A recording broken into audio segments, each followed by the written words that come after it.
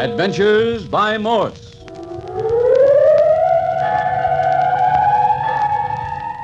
Carlton E. Morse presents The Land of the Living Dead, featuring Captain Friday. If you like high adventure, come with me. If you like the stealth of intrigue, come with me. If you like blood and thunder, come with me.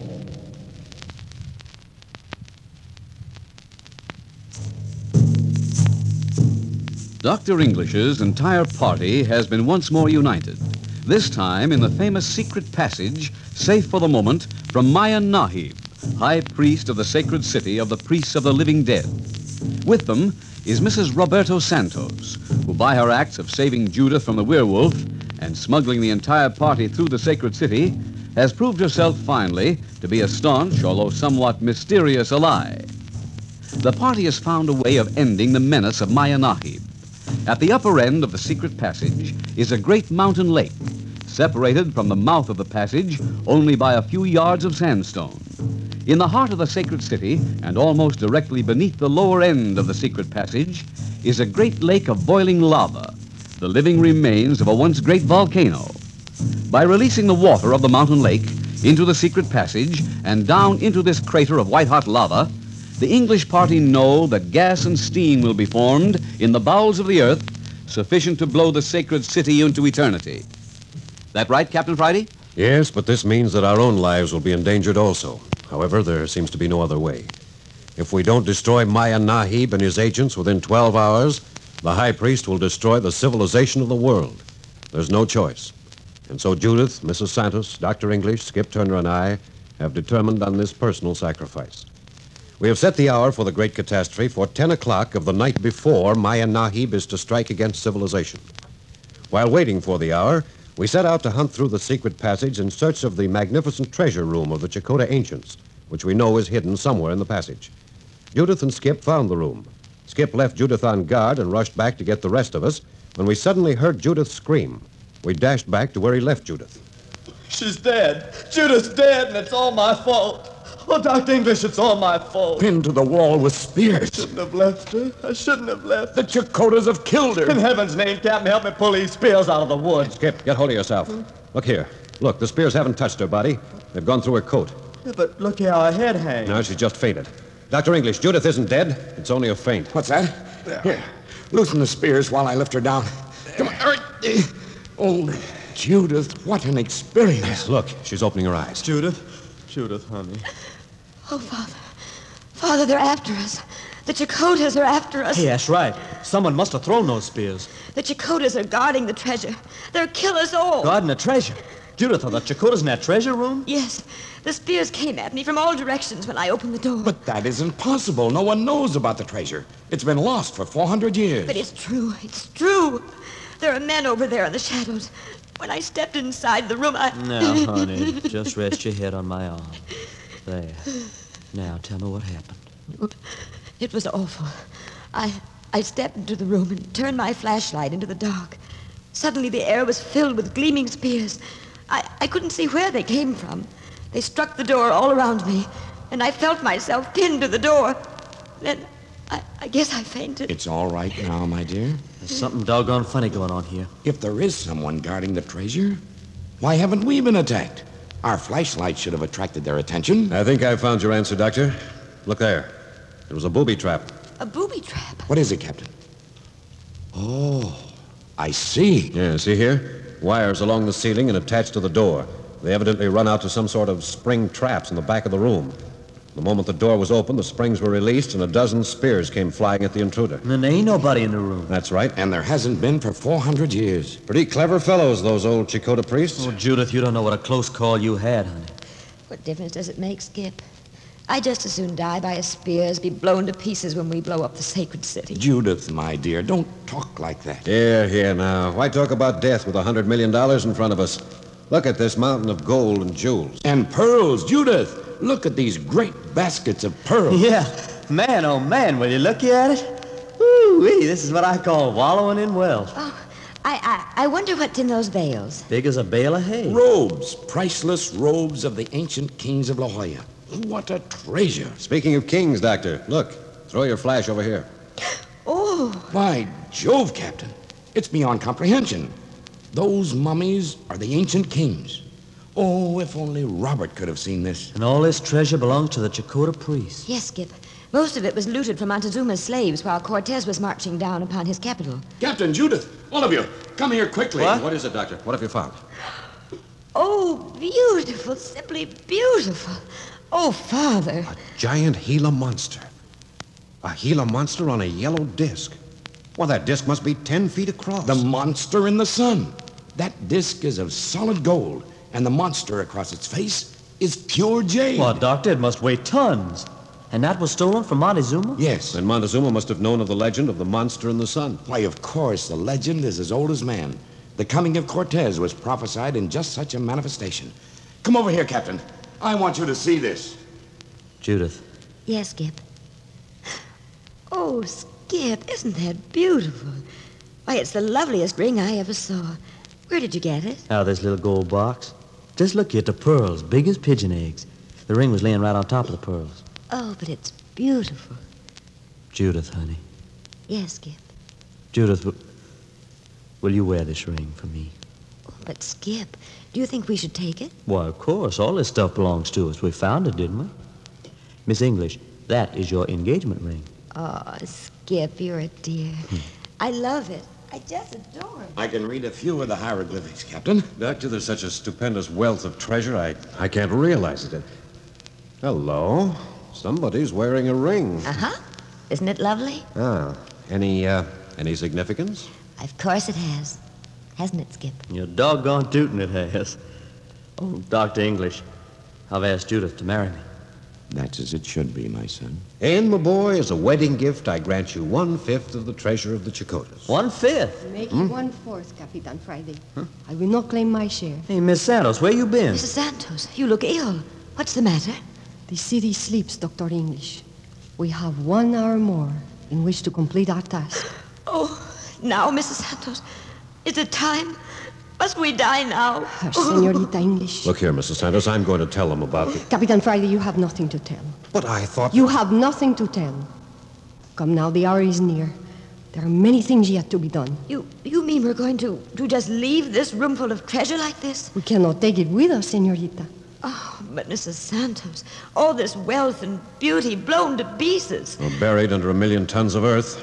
Come on, let's get out of this place. We're all getting morbid. Hey, Captain, look here, Dr. English. Poor old fella sitting over yonder by himself. Tears on his face. Yeah, he's already sacrificed his son, Robert. Now it looks like Judith's going to be sacrificed. Yeah, and his own life. I wish we could do something for him, but it's too late now.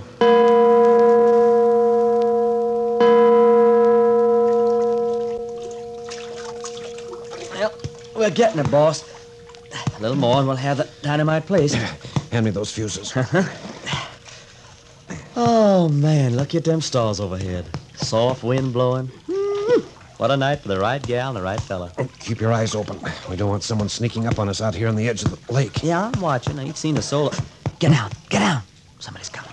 How many? Couldn't tell. I just saw a shadow moving this way. Listen. Capitan Friday. It's you, Mrs. Santos. See, it is I. How is the work coming? We have the holes drilled for the dynamite. Get back at it, Skip. Yeah. There. You have just half an hour more, Capitan Friday. I know. We're putting the powder in the holes now. It's a delicate job tamping the earth down around those caps. The fuses aren't any too long. We will have to make the best of it. Did you inspect the fuses and caps closely? There must not be any slip. I have done my best, Mrs. Santos. The entire lake will pour down through the secret passage and into the crater of boiling lava within a few minutes after the explosion. Good. And a half hour after that should come the most stupendous explosion in the history of man. Yeah, there.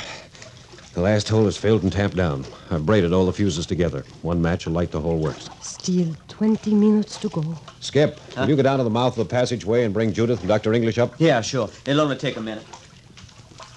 Mr. Santos, what's happened? Are we going to be let down? Capitan Friday, you know as much as I do. It is in the hands of the gods now. I have done everything I can. But shouldn't it be here by now? You're certain you made the place it was to come clear? My instructions were definite. No, Capitan. If anything goes wrong now, It will be because Maya Nahib's strength was greater than ours. But why not tell the whole story to the others? It would at least give them some last-minute hope. No. Why raise hopes that may never come to pass? When it does come, will be time enough. But if it doesn't come? If it doesn't come, Mrs. Santos? Then we go to our death with Maya Nahib and his agents. I made it clear that the lake would be blown into eternity at 10 o'clock, whether it came or not. Are you going to send Dr. English and Judith and Skip to their deaths without any explanation? They've put their lives in your hands. Oh, here they come now. If you insist, there is still 15 minutes. Please, they'd want it. Very well, then. I will tell them all that they could wish to know. Good. They deserve that much. Well, here they are, Captain. Oh, there you are, Mrs. Santos.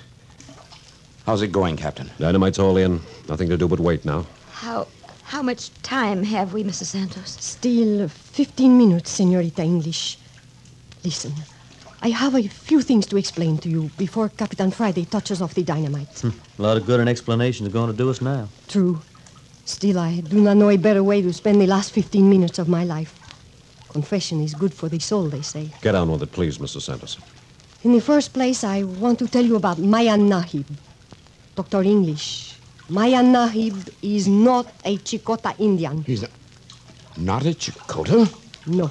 Maya Nahib is an Englishman. Mrs. Santos, what are you saying?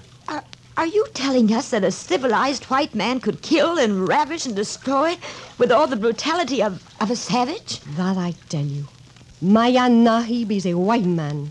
A very devil of a white man.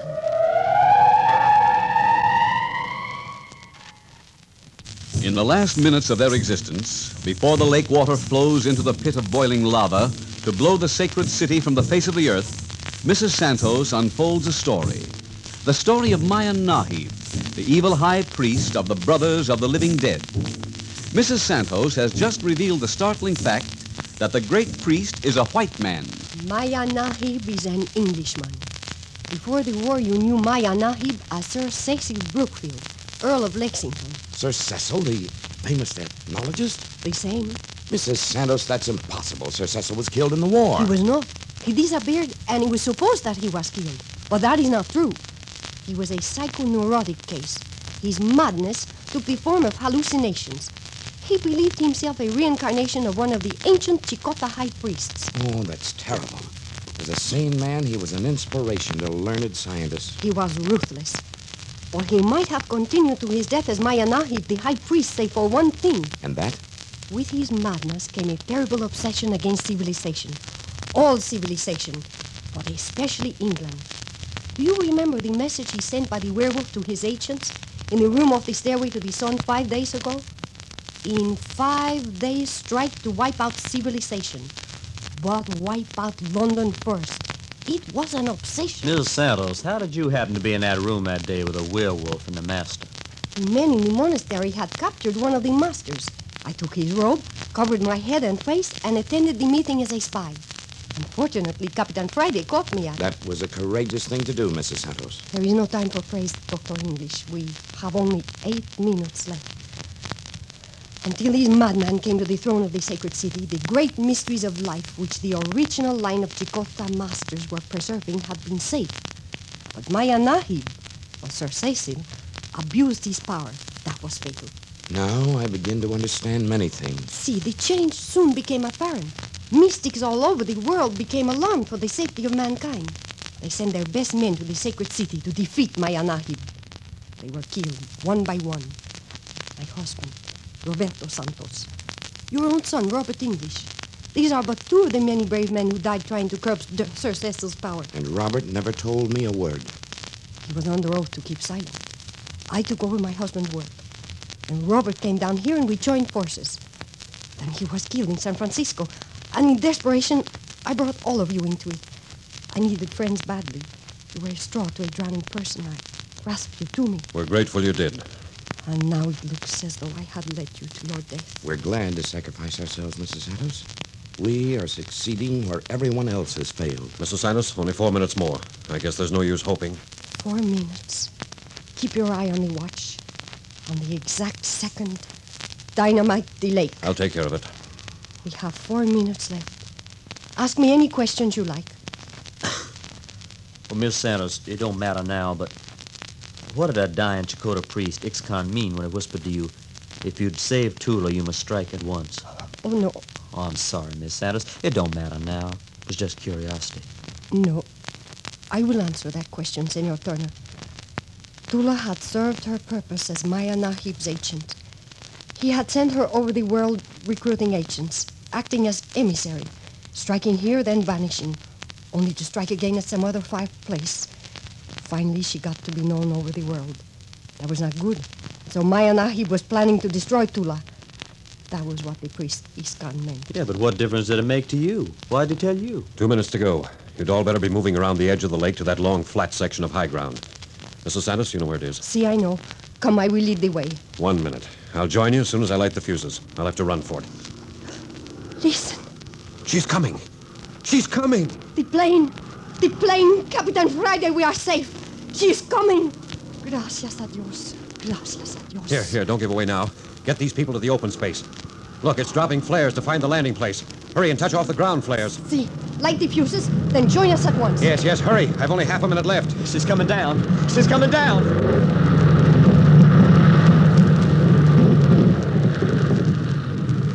She's safely down. There she is. There she is. Tula has come. Tula has come.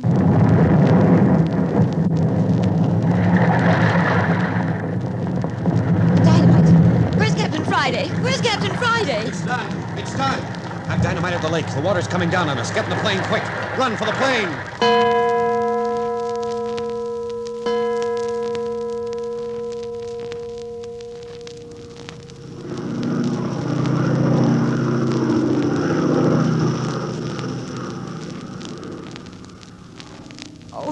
Everything is so mixed up. I don't understand what's happened. Here we are in an airplane piloted by Tula. Yeah, Tula, the girl who killed Robert. Tula did not kill Robert, Senor Turner. But I saw her. Did you see her fire the shot? Well, no, I had my back turned. But the moment after the shot, I turned and saw Tula with the gun. That was the werewolf's work. He killed your brother Robert and used Tula as a decoy in case the police were put on the trail of the killer. The moment after you had seen Tula, she was whisked away. The werewolf used Tula over and over again as a blind for his dirty work. That is the reason Tula's name is known in every police department in the country. Can you prove that, Mrs. Santos? I can remove every stain from her character. Oh, look. Look below. We're over the sacred city. The water is filling up the cauldron of lava. It's already throwing hot steam into the air. Tula, you better get this ship out of here quick. Things are going to happen.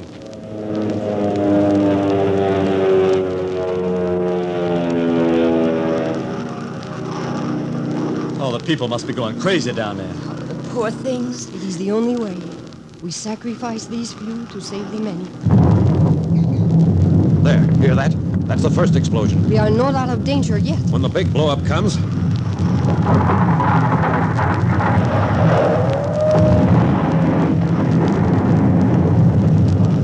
Hey, what's those noises? The sacred city's gone. It's blown up. Yeah, but that whistling noise. That's part of the sacred city whizzing by. We've started a new volcano.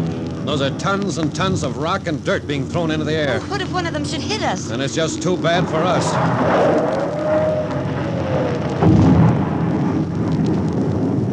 Man, that Tula babe sure can pilot a plane, can't she? Look how steady her hand is. Well, she's got plenty of nerve. Maya Nahib saw that she had splendid training. She will get us through. Listen to that.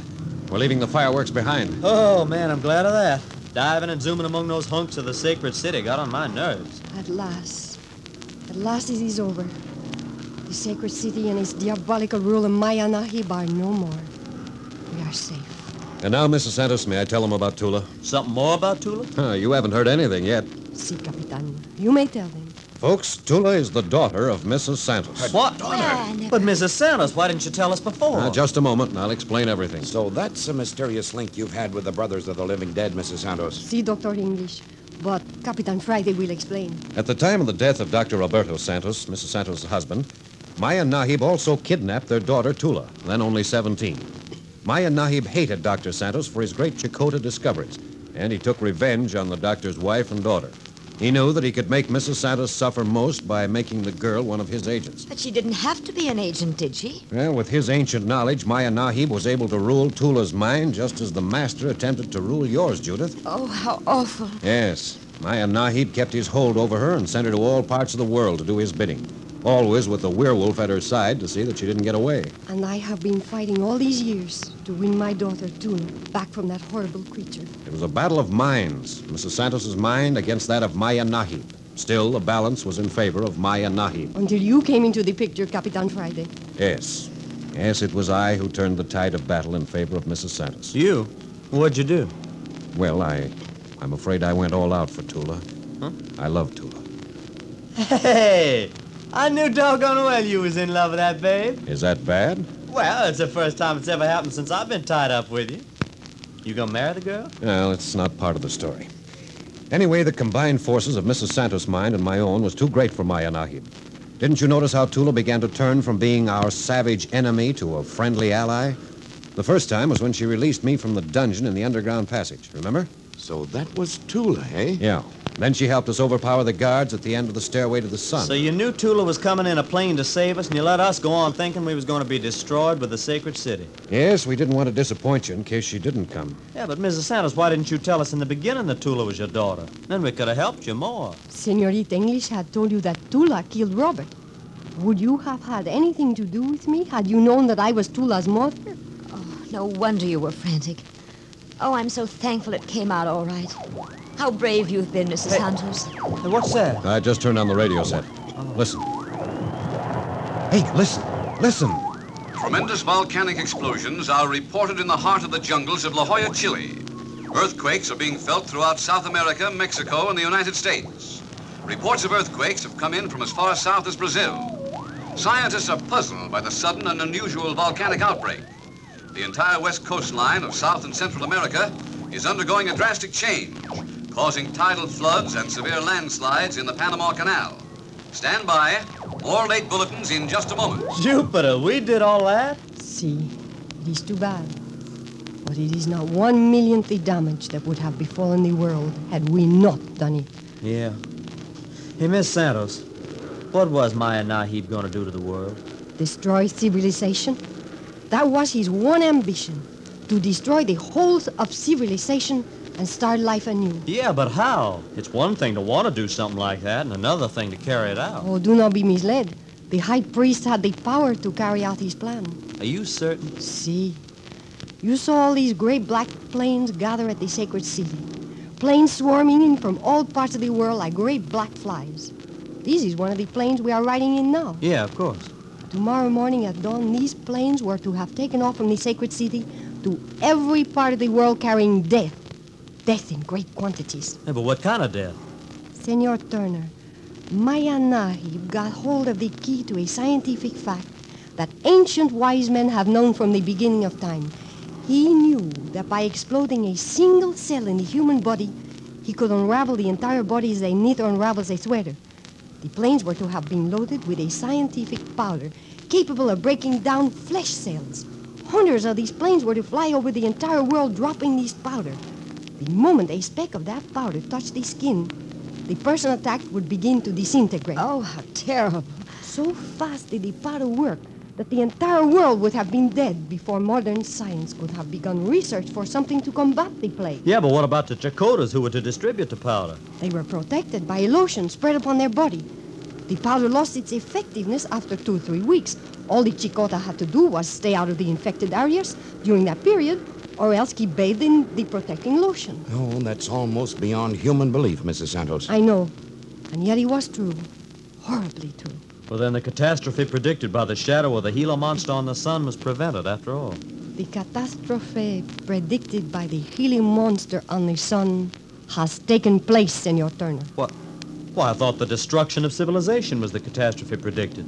We certainly saved the world. But, Senor Turner, have you stopped to think of what the world has lost? Well, no. The sacred city was the last living evidence of the birth of civilization. In the sacred city was all the history, the documentary evidence, the mysteries, and the secrets of the past. Everything that the scientific world so longs to know. Don't speak of it. It makes me deathly sick when I think of the treasures we've destroyed. So the prophecy did come true. The prophecy was fulfilled. See, down to the last bitter dregs. The prophecy is fulfilled, and the story is finished.